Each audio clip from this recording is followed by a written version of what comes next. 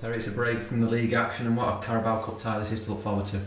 Yeah, really mouth-watering game.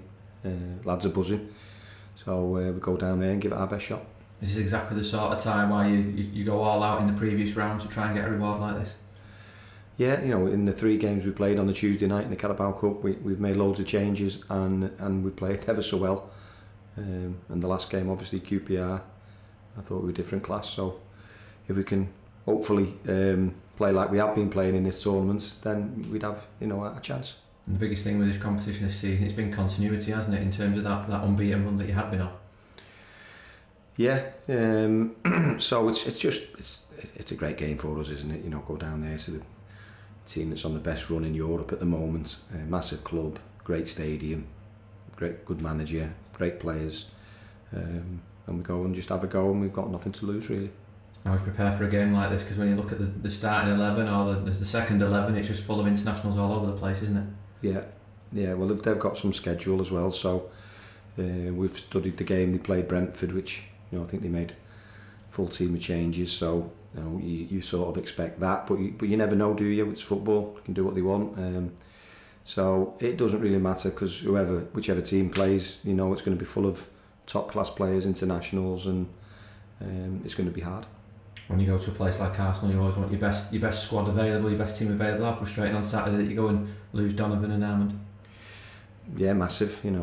Armand's done so well, hasn't he? And Donovan we lost in the warm-up, so there'll be a big miss. But what it means is that there'll be another couple of lads who start now, and to be fair to the players that are waiting, they're all desperate to play, and I'm sure whichever team we pick, they'll have a right good go.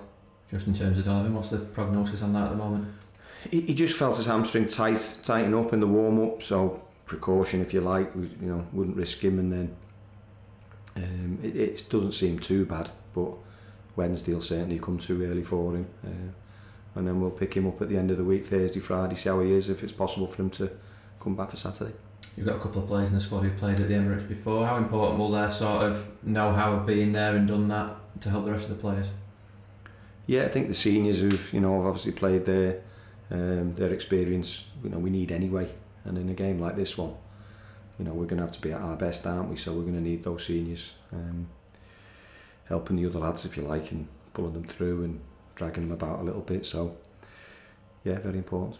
It's a game that every player is looking forward to, but particularly Mark Bowler when he's come through that system from a young age. Of course, he's going back to his old club, and it's Arsenal in it, and they let him go. So and he's done well, hasn't he? So yeah, I think he's probably got the most tickets ordered. So good for him, and hopefully he can do well. As we mentioned before, this unbeaten run, it came to an end on Saturday. It's been a squad that's not been used to that losing feeling in the dressing room. What's it been like in the last 48 hours or so?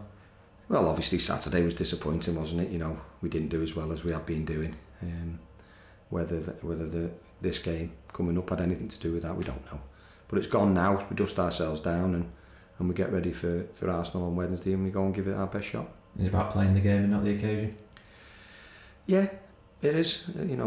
But at the same time, it is a great occasion, and go and enjoy it. It would be me, my advice, and give it your best shot. Don't leave anything on the pitch, and have a right good go.